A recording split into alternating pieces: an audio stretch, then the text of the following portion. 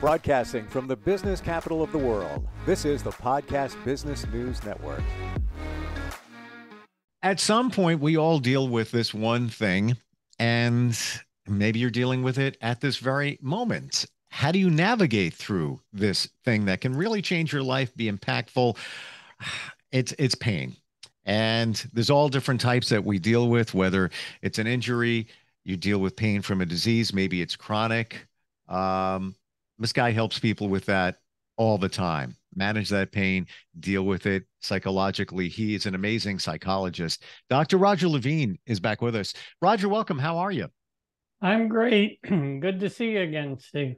You too. Yeah. And it's fact of life. Doesn't matter how old you are, you're going to deal with pain at some point. Um, how does that look for you when you work with people? Or I guess we should, right out of the gate, let's talk about the different types of pain that you can help people manage. Well, I think, people come to me for different reasons. Most often, they come to me because of chronic pain or because their medication isn't working. But learning how to handle pain helps everyone. So I teach it as part of my mind-body skills group. Tell me about that group. I didn't even know you teach that group. Yeah, on Wednesday afternoons, I have a mind-body skills group where we learn how to relax or how to manage anxiety or depression or any of those kinds of things, and how to learn different mind-body skills.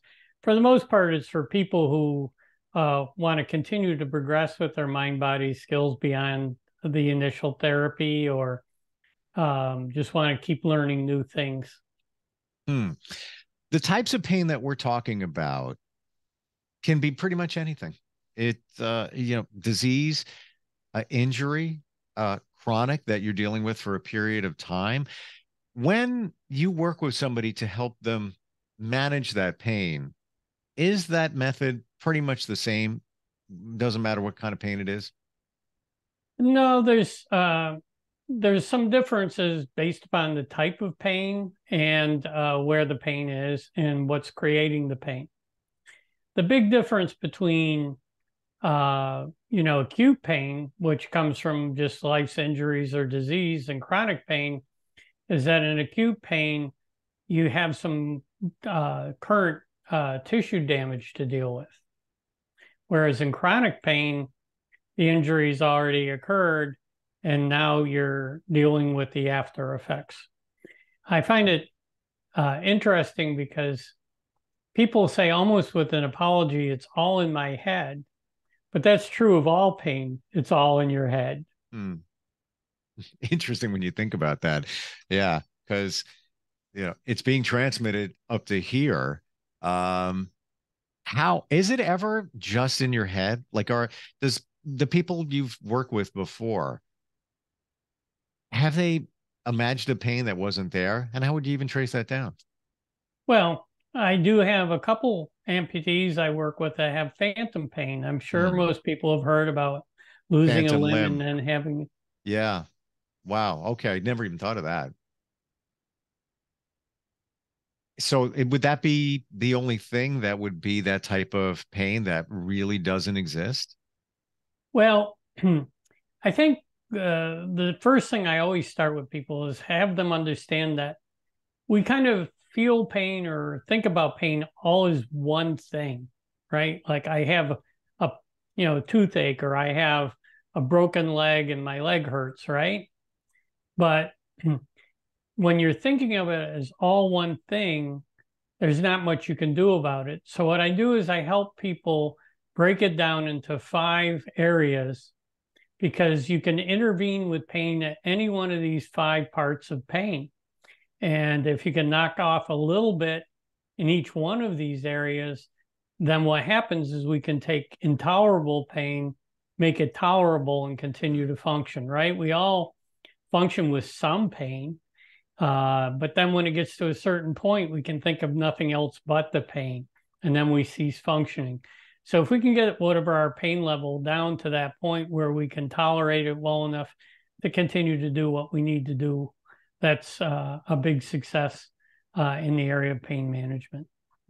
Have you found some people have pain, then worry about it? I don't want to say hypochondriac to that level, but that just raises the pain because they're stressing out, worrying about what the treatment will be and all of that above them. Well, it's actually the fourth point of intervention. Hmm. When you think about when we actually experience pain, what happens is we have some receptors at wherever the tissue is going to be damaged or has been damaged, right? And those receptors feel pain or pressure, and they have to send that signal. That's, we think we feel, say, pain in the leg or in our tooth, but actually we don't. The only thing there is some kind of receptor to pick up what's going on at the wound site. Then that signal has to be transferred to the brain. There's a map of the body in the brain. So that those nerves, if we can interrupt the signal from the receptors, we can intervene. So we can intervene at the receptor, we can intervene at the signal, we can intervene in the actual brain map itself, which is much more significant with chronic pain because neurons that fire together wire together. So the reason we have chronic pain, even though the tissue damage is done, is because the map has a bigger and bigger region for expressing the pain. And then the fourth area that you ask about is stress. And what happens is pain in itself triggers the stress response. So we'll get some adrenaline. It's a threat, right? So if we're already tired, for instance, and then we have pain, the pain becomes unbearable, right? So yes, if we manage our stress, we can reduce the impact and the intensity of pain. And the fifth area is our relationship to pain. We all kind of get conditioned that if we have pain, we have to just stop what we're doing, stop the pain, stop the damage, right? Because when we're kids, that's typically what it is. You break a leg and you got to stop walking on it, right? Well, my professional NFL players that I coach, if they stop, or if they stop training, or if they link the pain to poor performance, that relationship to pain raises their stress level because they can't do their job and then they don't perform well, right? So one of the things that for people as they get older, or if they're in situations where they have chronic pain, one of the biggest interventions is changing your relationship to pain. That it's not learning to live with pain, in other words, making it your friend instead of something you avoid. So to answer your question there, not only the stress, but maybe some of the things that you've learned that pain signals to you may not be true. I'm intrigued about the athletes, the professional athletes that you work with. They're always training. So they're always, moving their body, obviously, maybe not so much if they have pain. That being said, in your understanding, learning, working with people, a lot of times when we have pain, we kind of slow down. It's like, oh yeah, I'm just not going to do anything. I'm going to take it easy. And then time goes on, and then they become sedentary. Then the body, especially when you get older, body starts changing. Would you say that it's important to keep moving forward, literally keep moving if you do have pain? Obviously, you can't risk any further damage or whatever it might be. Check with your doctor. But what are your thoughts on that in working with athletes? That's exactly my point. And this is true of anybody, is that we learn pain equals stop, right? Yeah. So we get pain. Not only do we learn to stop and stop doing stuff, we start thinking, because we're under some stress, I won't be able to do what I want to do. I won't be able to accomplish what I want to accomplish. In other words, it's like the pain is a wall. Yeah. Yeah. And the anticipation too. Let's say I have arm pain. I'll be honest with you. I'm just about to make an appointment with a doctor. When I move it a certain way, maybe I tore something. I don't even know what it is. Got to check on it. I can do certain things, but I'm on guard because I may, move it a certain way to reach back in the car. I'm like, whoa, and you'll feel a stabbing pain. So to your point, we're protecting ourselves, and that just makes us less mobile, I guess, which I don't think is a good thing. Then you gain weight, then now you're not happy with yourself. Object at rest remains at rest, and you don't move forward. Well, I think you bring up a good point. I think pain's intent is to get us to stop so we don't do more damage.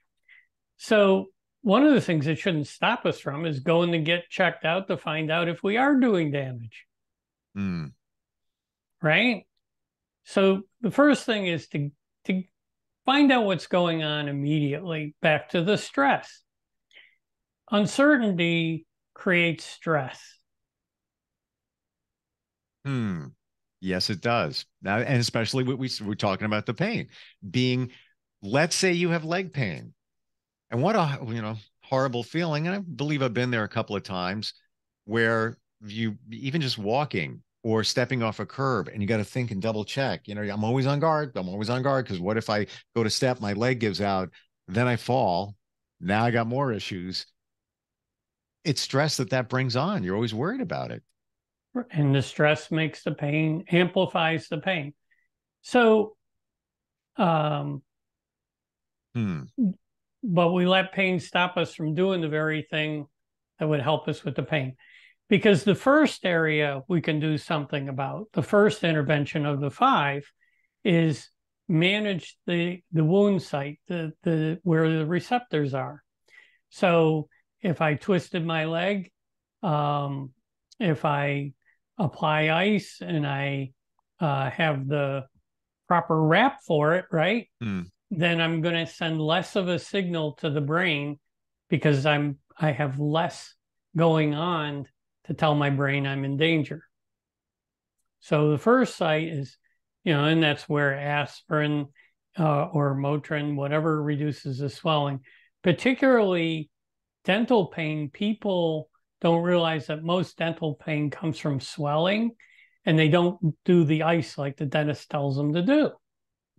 Well, why take medication if all you have to do is sit with an ice bag on your cheek for 15, 20 minutes and get this swelling down?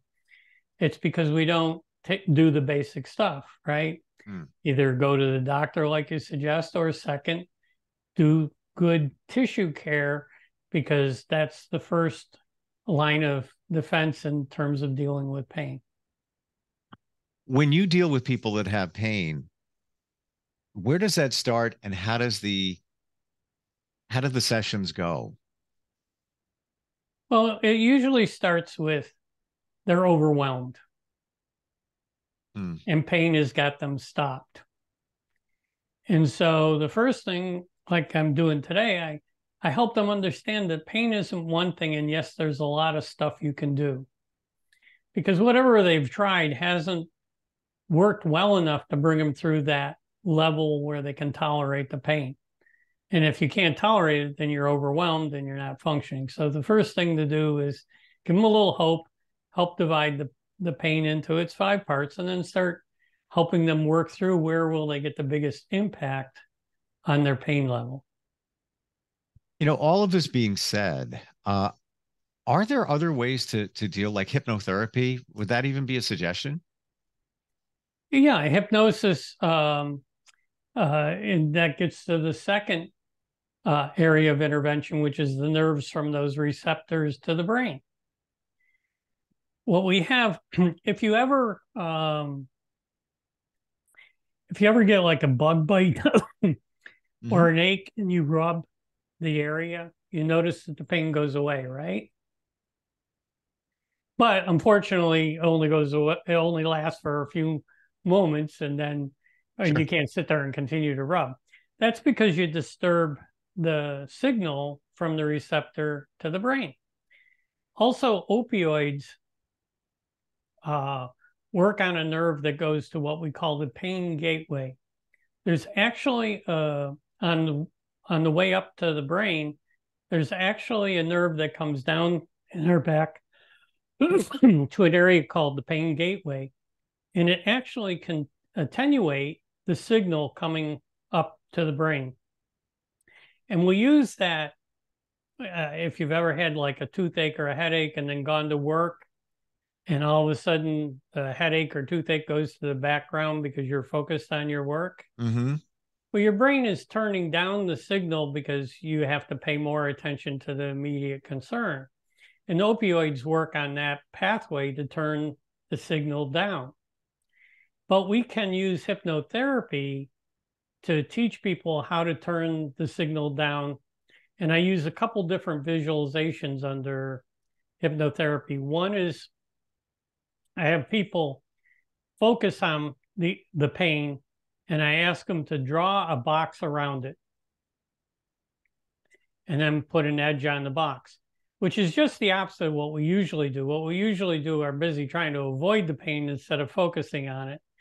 And one of the immediate things they realize is that the more they focus, the harder it is to find the pain, which has some interesting psychological impact in itself. Yeah, for sure.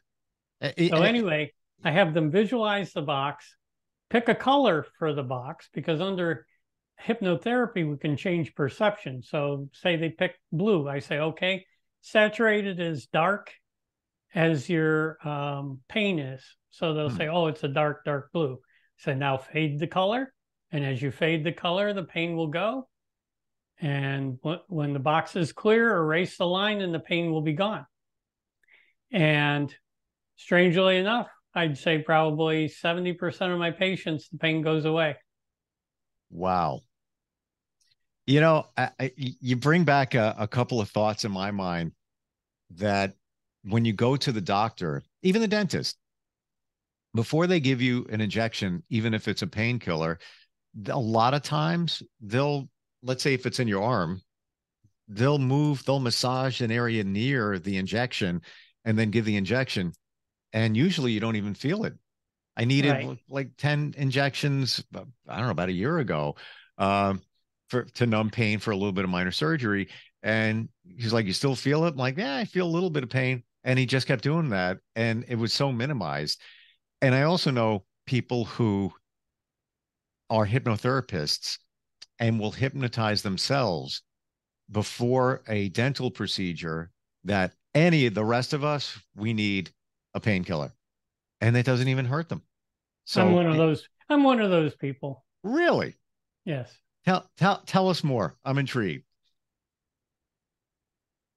So you hypnotize yourself before let's say a painful procedure or pain that's, even if it's intermittent pain that's coming, and it minimizes or you don't feel it? Correct, because I'm able to at that point I'm managing the pain gateway, that nerve, so I can turn the gate down. I'm also managing that third area, which is my stress response. I'm bringing my stress response, and then there's a pain map in our brain, right? And I can actually interrupt the pain on that map by visualizing the signal there is a fire, and I'm putting cool water on it and turning those neurons off. And of course, I've already changed my relationship to pain. Like, the dentist isn't going to be that big a deal for me. It's not going to stop me. It's not an awful threat. I'm looking forward to getting my dental work done, right? So I'm able to, by approach, and I do use ice afterwards to keep the swelling down. So I'm able to break the pain down into its parts and then be able to do something about it. Interesting. Would you say a lot of it's visualization and minimizing your stress? Because I'm thinking that half of it is the stress and anticipation of what it's going to feel like, how you're going to react to it, right? Well, as we've talked about before, the midbrain, where the emotions are, operates on sensations. So you can't reason with yourself, you can't tell yourself, this dental visit's good for me, and change how you feel. right? But what you can do is you can visualize something pleasant going on in your mouth, right? Besides hammer picks and drills, right? Right. You can visualize the visualization bigger skill being all the senses, including sound. Like you can visualize the sound of the drill as an airplane winding up for a journey. Change how you visualize that sound, and it goes from this terrifying shriek to like, okay, we're getting ready for our way to go. Mm-hmm. So yes, visualization changes our emotions, and stress is basically an emotional response. I will say I've changed my outlook on even going to the doctor or anything related to that. And it used to be, oh, gotta go, gotta find the time. I don't, could hurt and all of that. I've reframed it to I'm taking care of myself. What a great thing. Exactly. Fantastic. I'm going, to the doctor, and this is going to be a good thing. That's actually made a big difference. Yeah, and it starts with a decision. That's how you're going to approach it, right? And when you start with that decision, it still takes a half a dozen trips to actually feel that way. I think some people think, oh, I'll make that decision and it should work on the first trip. No, it's something you have to you have to make a decision to change your attitude. And then it takes a few experiences for an attitude change to actually manifest itself in some emotional change. Well, like we're all talking about here, the concept here in the mind and the pain is you're reframing, remapping how you respond to it. So yeah, like you said, it's going to take a little bit of work on your mind to change the mindset that going to the dentist isn't so bad. It's not going to be. It's not like they're pulling every single tooth in your mouth. For most of us. If somebody works with you, how does it begin on the and do some people just come to you just for minimizing or working on the pain? Yes, the main people that come to me are people who are preparing for some surgery or some procedure, Hmm. and they want to go through the experience with the least amount of pain. I have quite a few people who come that their pain meds stop working. Unfortunately, the thing that was the solution becomes a problem. Now they have a dependency. So now they got two problems. They got the pain, and now they got a dependency on the painkiller that doesn't work. Hmm. So those are really pretty tough cases. And then, of course, there's people who come to me because they have anxiety or stress, not realizing that chronic pain sets them up for that stress and irritability and stuff. And then if we get rid of the background pain, then they're much more able to handle the rest of life without anxiety and frustration. And I want to share with everybody that you're no stranger to pain yourself. We've talked before in other episodes where you suffered a major accident. And I'm sure there was years of pain that you went through. So you know what you're talking about. And I truly mean that with all respect. Yes, well, 35% second and third degree burns recalibrates what you would call pain. Can't imagine. Um, wow. Like I said, you're somebody that's no stranger to it. Roger, how do we find you? If somebody's dealing with pain, the anticipation of a procedure or something going on, how do they connect with you? They can reach me at Dr. Lavine, DoctorLavine.com. That's the best way to get a hold of me. Yeah. I'm so glad we talked about this today. It's something that even with a psychologist, that's something that usually I believe comes up in a conversation. And many of us probably don't even think that it's an option to help us deal with our pain. So I appreciate that. Thank you so much for being here today.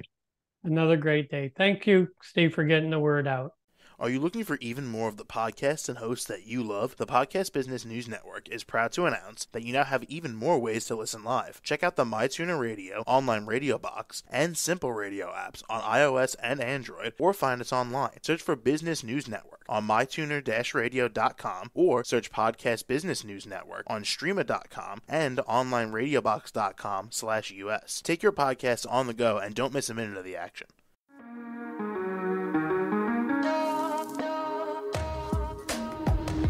Broadcasting from the business capital of the world, this is the Podcast Business News Network. For nearly 2,000 severely injured veterans, everyday life has become filled with barriers. Day-to-day simple tasks can become pretty daunting. I have to carry my chair up 2 flights of steps or have somebody do it for me. What scares me the most is just the falling. When I'm struggling with my house, I think, to have that one great barrier just knocked down, it's crucial. Home for Our Troops is a wonderful nonprofit that builds a mortgage-free, fully adaptive, handicap-accessible house. And there's no catch. It'll be our very first home that we've ever owned. This is a game changer. This is where your life begins again. We need you to join us in completing this important mission. Please visit hfotusa.org and help build homes and rebuild lives. Because of you, everything's going to be okay.